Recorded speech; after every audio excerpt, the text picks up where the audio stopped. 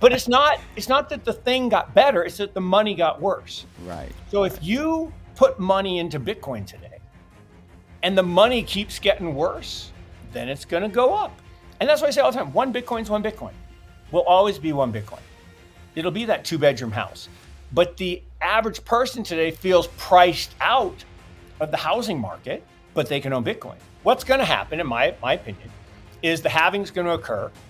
The fair value is going to increase because that's what happens when the halving occurs. The fair value goes up because the price needs to adjust to support the miners. Now, in this cycle, Mark Yusko is one of the most influential voices in the world of finance and cryptocurrencies. Yusko, the CEO of Morgan Creek Capital Management, is well known for his wisdom and insight, and he serves as a light of guidance for investors dealing with the choppy waters of Bitcoin and other investments. In light of the anticipation in the cryptocurrency community for the introduction of spot Bitcoin ETFs, Yusko's viewpoint is very important. Famous individuals such as Cathie Wood and Matt Hugon have been predicting the coming of these ETFs for some time, and Yusko joins the chorus of excitement. Yusko explores the ramifications of spot Bitcoin ETFs in an exclusive interview with Crypto Blood, forecasting a dramatic change in the financial scene. As rumors circulate about tens of thousands of new investors possibly entering the market, Yusko clarifies his thoughts on how this may fundamentally change the cryptocurrency landscape.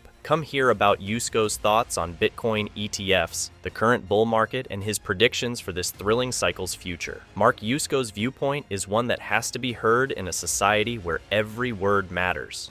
I actually never felt that the ETF was for the big institutions, right? Doesn't mean that they wouldn't use it, but the ETF it's a retail, it's a retail product. Yeah, it's for the individual investor. And really what it was for was not the Robinhood crowd and not the meme coin traders and the day traders. It was for, again, it's a boomer wrapper.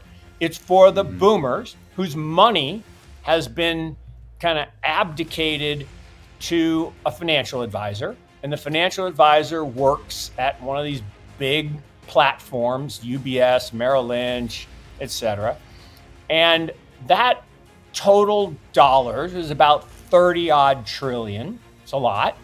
And I kept saying that, look, once the ETF was approved, at a bare minimum, right away, 10 basis points was going in. So that's, about $30 billion. And we've had about half of that so far. And so that's pretty amazing. Now, 10 basis points is not where it's going to stay, because Fidelity already said 1 to 3% in their kind of fund of funds ETF that allocates to other ETFs. They said 1 to 3. And I think all these other places are going to say, yeah, 1%, that's a good number. That's a good diversifier. Well, 1% of 30 trillion is 300 billion. That's more money than has ever gone into Bitcoin since day one. Just let that sink in for a second. 300 billion is more fiat than has ever been converted into Bitcoin.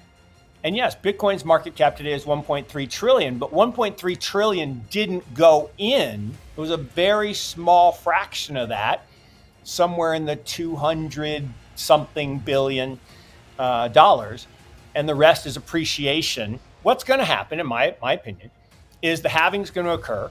The fair value is going to increase because that's what happens when the halving occurs. The fair value goes up because the price needs to adjust to support the miners. Now, in this cycle, the fair value probably doesn't go up as much as previous cycles because we have this pre-halving event of the ETF, which boosted the price closer to fair value so that most of the miners are doing okay right now. But the fair value is probably going to go up to, call it, 75-ish K would be my estimate. In a normal cycle, then the leverage comes in and it pushes that to 2.3, 2.4 times. Well, there's not as much leverage now because, they got rid of CZ at Binance, so that's not as much leverage. And they got rid of some of the old bad actors in terms of the leveraged lenders. So let's say we only go up 2 times fair value this time. So we go to 150-ish. Okay, well then what happens? Well then when you're so far above fair value, that's when the short sellers are come in and some of the people will say, okay, that's good enough for me. I'll take a little profit. My only point there is I don't think the cyclicality's gone. I don't think this is number go up in a straight line. I think we're going to have peaks and we're going to have troughs. And for a while, we're going to make higher highs and higher lows. That's called accumulation, right? So there's going to be an accumulation over the next year or so. Then when it gets too highly priced, there'll be distribution. The smart money, the people who bought early, or some of the whales, will start to distribute to the masses. And then when it falls, they buy back. Mark has been looking forward, seeing the next bear market coming, which he believes will happen in late 2025. Though he was ahead of his time, we are still at the beginning of the present cycle. Given the brief delays brought on by ETFs in the usual course of a Bitcoin bull market, it might not seem that way. Unlike past cycles when such highs usually happened after halving, this year is the first time Bitcoin has risen to a new all-time high prior to its halves event. In addition, we expect more interruptions in the upcoming months. Let's go back to Mark's interview, where he discusses certain signs that point to the possibility that this is the last big rise for Bitcoin. Is it the last big increase, like multiples? Kinda. And if you think about it, look, when it went from 0.003 cents to $1, that was a miracle, right? That was the miracle of Bitcoin. That it survived like the startup phase, the science experiment. Getting to $1 was the miracle. Right. Then running from $1 to $10, that's amazing. 10 times your money. But then it fell 80%. Then it went from $2 to 300. Oh my gosh, 150 times. And then it fell to like 186 or something. Then it went to 1,000. And then it went back down to 200. And then it went to 20,000. And then it went back to 3,000. So going from 1,000 to 20,000, just math, right? 20,000 20 times is a lot harder than 1,000 to 20,000. Right. And so from 68,000 to go up tenfold, but it's going to take much longer. It won't be in this. And look, people ask all the time, well, what's the ultimate end game? Well, let's just think about this. Bitcoin today is digital gold. Now, Michael Saylor wants you to say it's digital property. Ultimately, I believe that, right? Okay, today, it's digital gold. What is gold? Gold is money. Money is an asset that exists in the absence of a liability. Total, and this is where people make a mistake. They say, well, total market cap of gold is 12 trillion. So the equity market cap, we're going up 10x from here. Half of that gold doesn't count.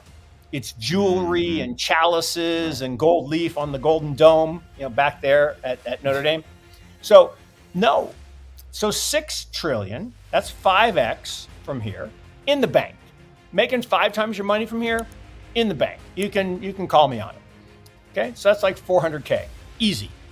I mean, like super easy. Fine.